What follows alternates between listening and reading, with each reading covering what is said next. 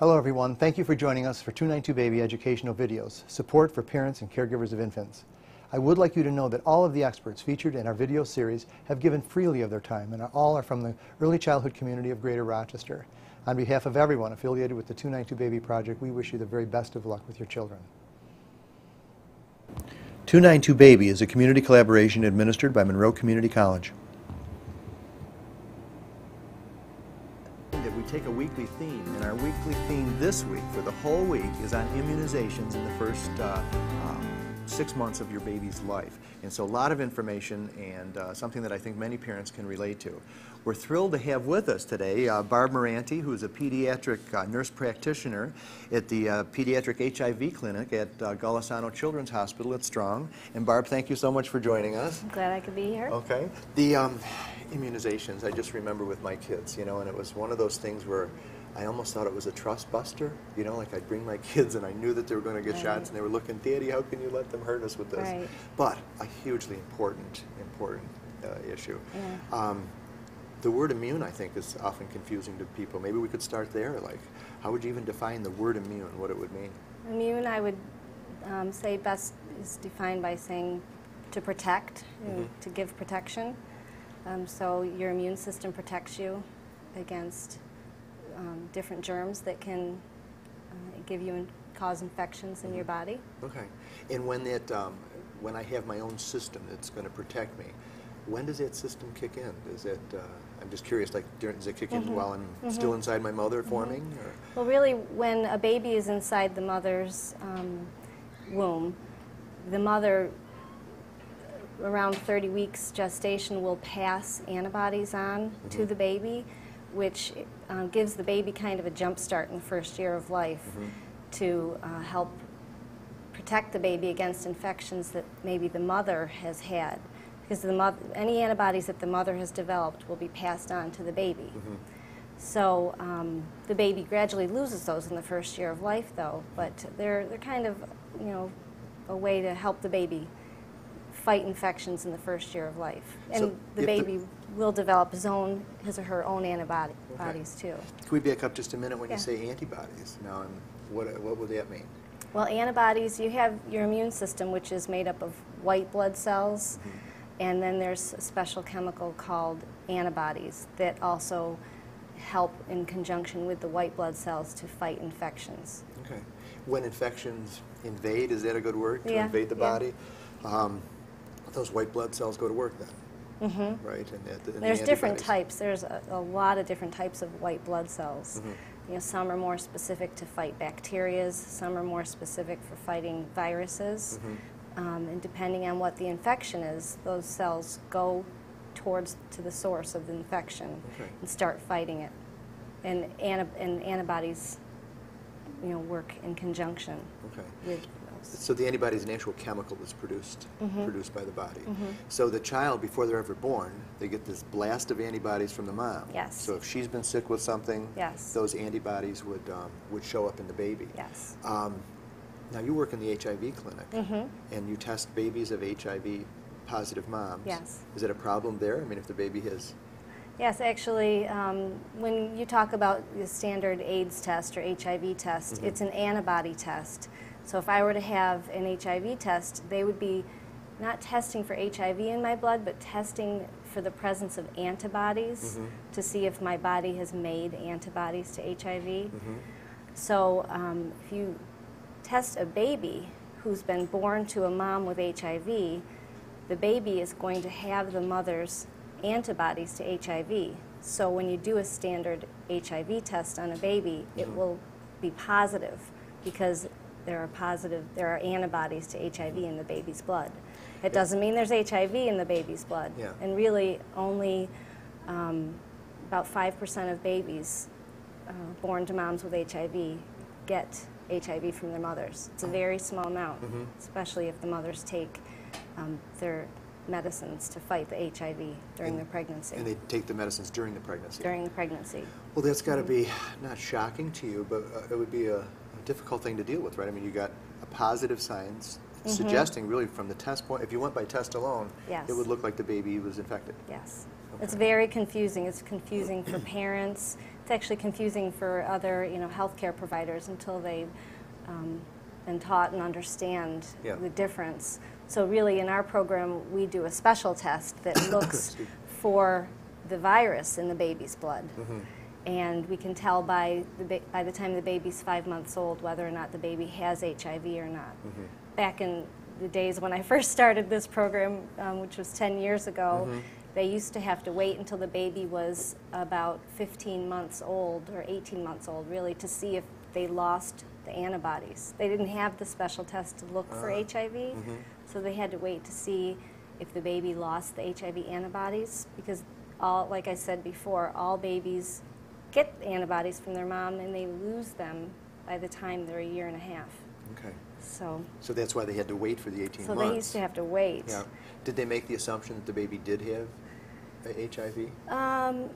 No, we would look for signs. Used to look for signs of any other types of infections. If they had chronic, maybe ear infections or weight loss or other problems, then you'd kind of make the assumption. Otherwise, you just kind of have to wait and hope for the best. Yeah.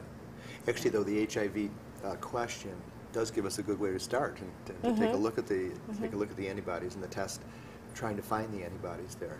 Right. So, okay, so the baby's born, they're awash with the antibodies, and the antibodies, that's probably part of nature's immune system for the child, too, right? Exactly. But at one point, the child must begin to develop their own antibodies? As the baby becomes exposed to different germs, the baby will start to develop its own immune system. Okay. Right. If the child's in daycare, it seems like they develop that immune system even faster. I know my kids in daycare, they are sick all the time with colds. Yeah. So their immune system's kicking in really early. I just read a summary of a study in the paper that said the kids who are in daycare and who get exposed to those germs, that when they're older, their immune systems are stronger. Am I remembering that right? Well, it might have said that. I might not have remembered it right, no, too. Some people say that. Some people say, oh, well, then if they're sick during the years that they're in daycare, then they're not going to miss school as much when they're older. But I'm trying to think of my own kids, and that kind of holds true, but the older ones still get sick, too. This issue of a body's immune system producing these antibodies, is this at all related? I'm pulling just something that just popped into my mind. When in the early days of this country, back in the 1400s, shortly after it was discovered, where Europeans would come here, go to an Indian village, and the Indians would catch something that their immune systems weren't prepared for, and actually kill everyone in the whole village. Would it be because they didn't have antibodies to fight that infection? Because it's a foreign infection, something that they weren't protected against. Yeah. Okay. Okay, so we got the babies, and they're starting to build their own immune system. Let's just talk, if we could, about what it is that the immune system is protecting against. What is it that we're afraid is going to invade the body? Well, there's a lot of different types of germs. To speak basically in terms of germs, you have different types, which are, you can have bacteria and viruses, which are the germs we hear about the most and talk about the most. And there are other types of unusual bacteria, mycobacteria, like tuberculosis is a mycobacteria. Micro usually means very tiny? Actually, myco. Oh, myco. Okay. Micro means tiny, you're right. But myco bacteria is just a little... like a category name or something? Yeah, it's a category, and it has different qualities to it. They're slow-growing bacteria that they're actually hard to kill. But it's enough to set it aside into its own category. Yes. And then there are yeasts and fungus. Different. And those are the types of infections, like fungal infections, are really something that somebody with a weakened immune system has to worry about more than others. Okay. Yeast, you hear about, athlete's foot is a yeast type infection. Okay. Okay, so... And they're treated differently? They're all treated differently. Okay. There's all different medicines for... All right. So we've got regular bacteria and regular viruses, and then we've got mycobacteria. and yeasts and funguses. So and there's others. Okay, You know, but just as a general idea Yes. about we got an immune system, what is it trying to protect against? Yes. But probably the most common ones would be the virus and the bacteria. And the bacteria, yeah. They're treated differently. They are different, aren't they? They are very different. Let's see. First of all, you have a lot of people that go to the pediatricians with a child with a cold, and they want antibiotics for that cold. Well, most colds that we get, kids get, most colds are caused by viruses. When I say a cold, sneezing, congestion, cough, most of those are caused by viruses. Antibiotics don't work against viruses. Okay. So a parent who wants antibiotics, the doctor's not giving it. Right.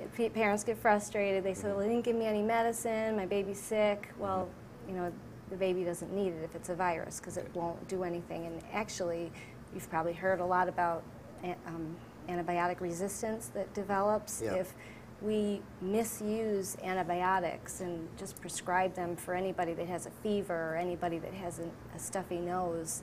Then resistance develops over time. Resistance develops to those antibiotics, and they are not effective anymore. Okay. So that would be bad. That's very bad because we want to have the antibiotics to use when we really need them. Is that something that can happen within an individual child? That you get so many? It can, yeah, like.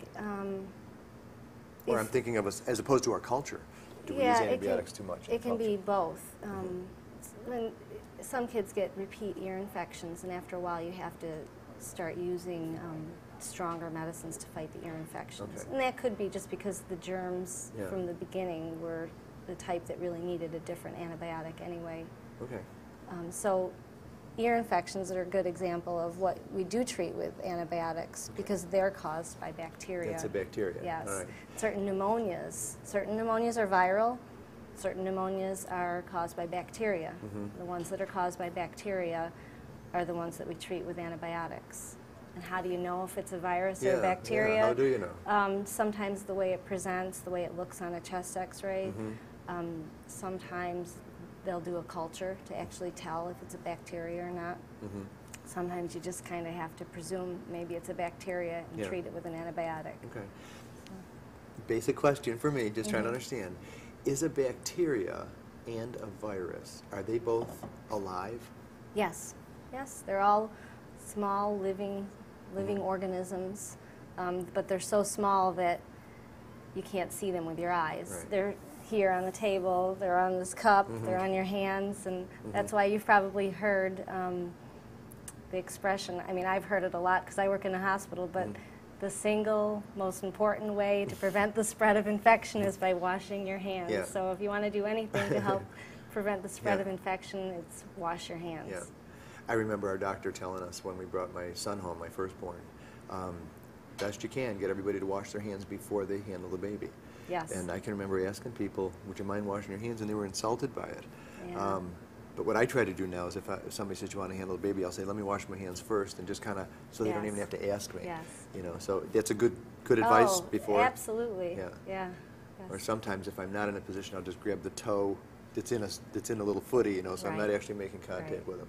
Because if you did touch their hands, then it would have to somehow spread it, right? Well, it goes actually, in their mouth. it's a good example because when I have an 8-month-old at home. And you have 4 kids, and too, I have 4 kids. which I learned. Yes.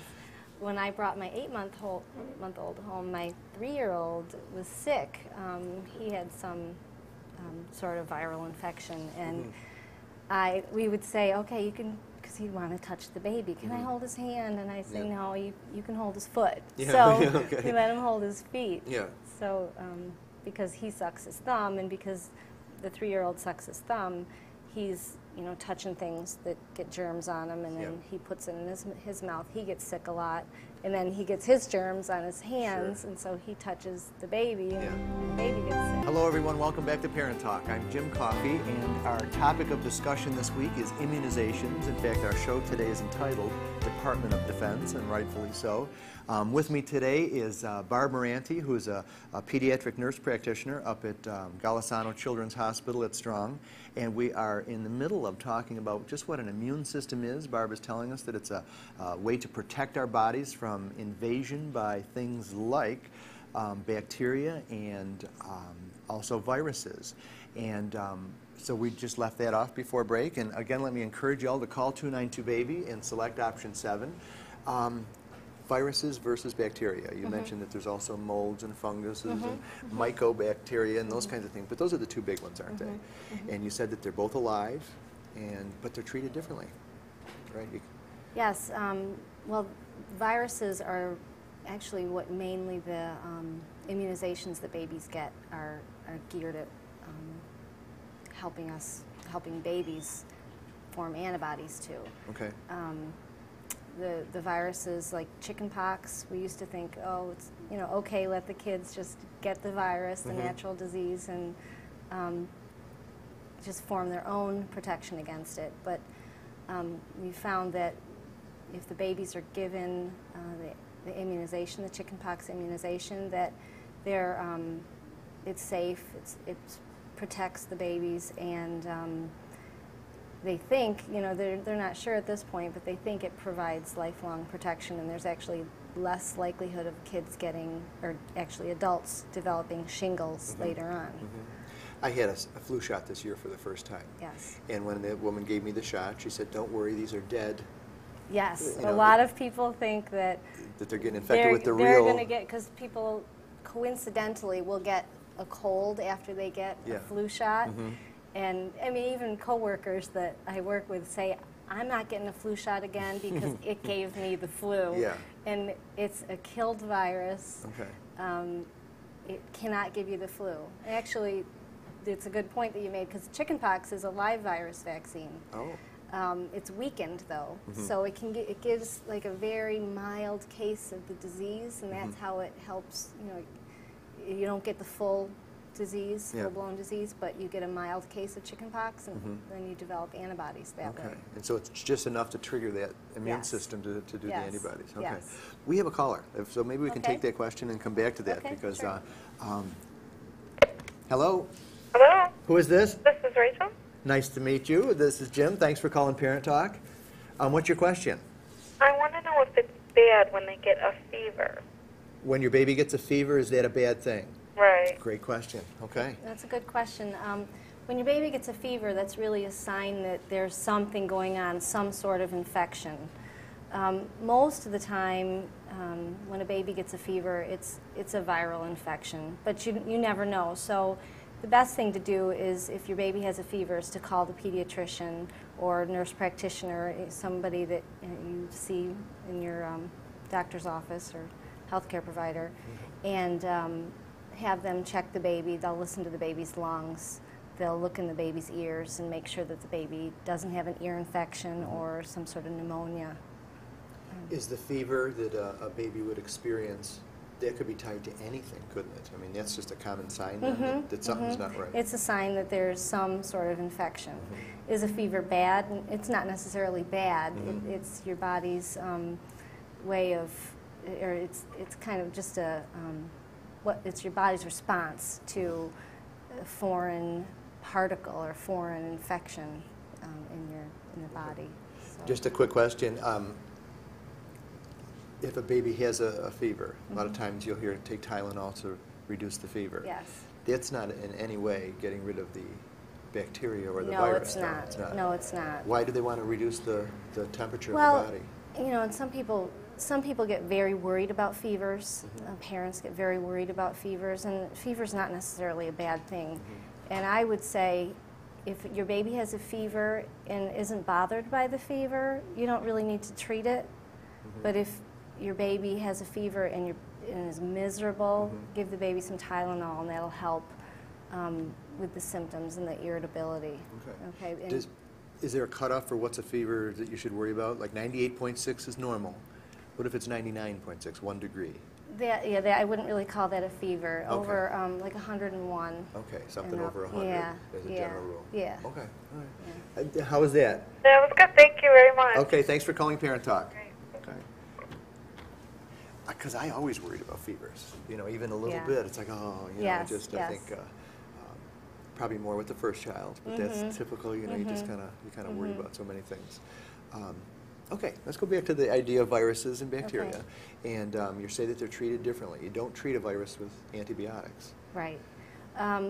There actually are a lot of different medicines that have been developed to treat maybe symptoms of viruses or to help maybe the viral infection not last as long. Like you know, people get cold sores, herpes virus.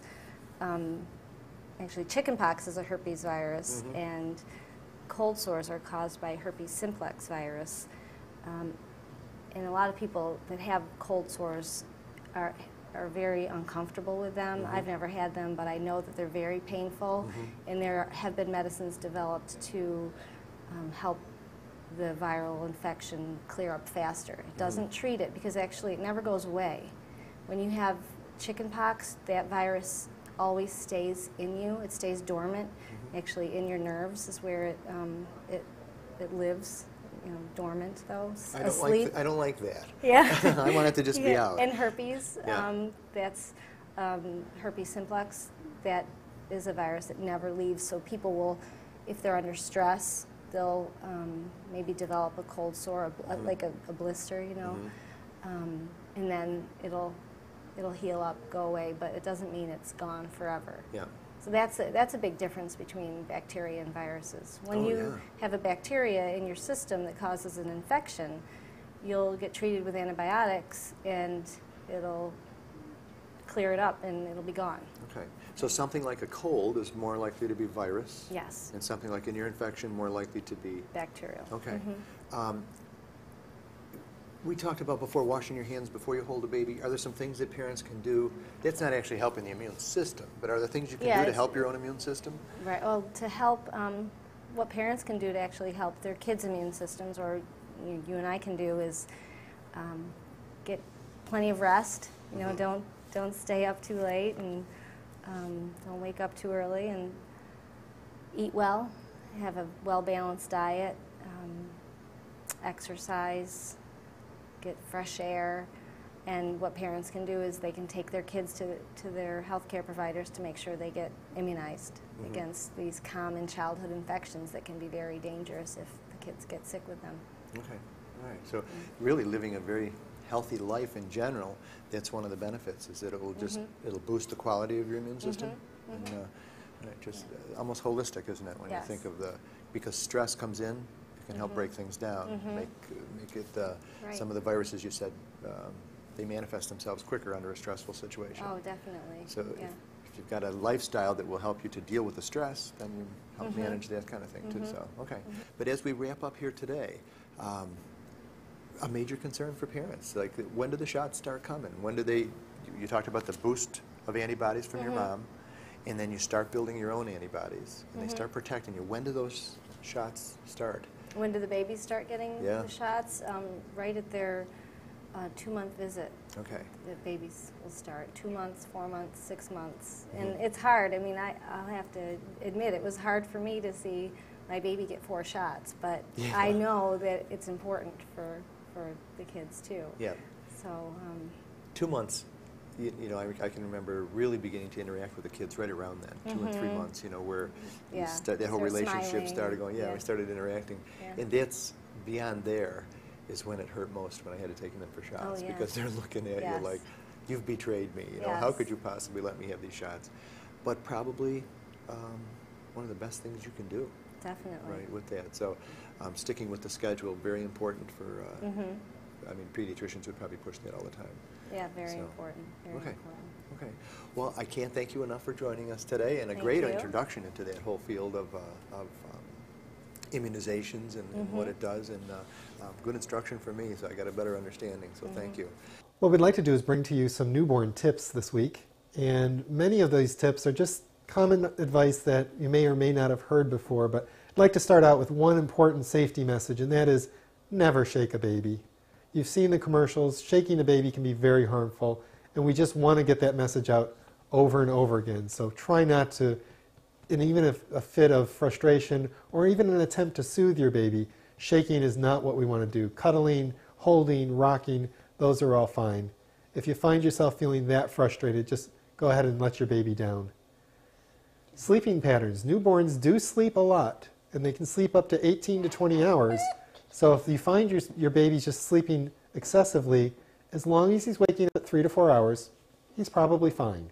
If you find your baby skipping a feeding, sleeping straight through to the next feeding, that could be a problem, and it's often an early sign of illness if your baby's not waking up at the expected time for a feeding. So if they're going more than 6 or 7 hours in a row without waking to feed, give your doctor a call. Keep your baby smoke-free. You've heard the difficulties of secondhand smoke. Babies are even more prone to some of those difficulties, and they include an increased risk for infection, influenza, respiratory infections, an increased risk of ear infections, because that's part of the respiratory tree, and also an increased risk of colic. And for fussy babies, some of that exposure to smoke can make them even fussier. So if you can't quit your smoking yourself, at least make the commitment that you're going to smoke outside of the house so that your baby is not getting exposed. The Back to Sleep campaign, that just means when you put your baby to sleep, put him on his back. Babies will have a much lower risk of sudden infant death syndrome and will be safer with that back sleeping position. And the last one is when you're getting ready to go to your doctor or the next well-child visit, go ahead and make a list. Most mothers will tell you that their memory was shot somewhere during delivery and they just can't remember all the things they wanted to bring up at the doctor's visit. Go ahead and make a list. We don't mind you bringing that list in. Or even better yet, give us a call at 292-BABY. That's 292-2229. And we'll help answer some of those general questions so that you can save your specific questions for your doctor when you come in to see him for your visit. And those are your newborn tips for the week. Good morning, sunshine. She'll be coming round the mountain when she comes. Babies' brains don't grow by themselves. But when you sing to your baby, talk to your baby, and play with your baby, his brain cells learn to grow. So sing to your baby, talk to your baby, play with your baby. 292-BABY is a community collaboration of many community partners, and it's administered by Monroe Community College. What you're seeing is a list of those who are supporting or have supported the efforts of 292-BABY to reach out to help support parents and caregivers of infants. We would like to thank each of these contributors for their own unique contribution to this effort.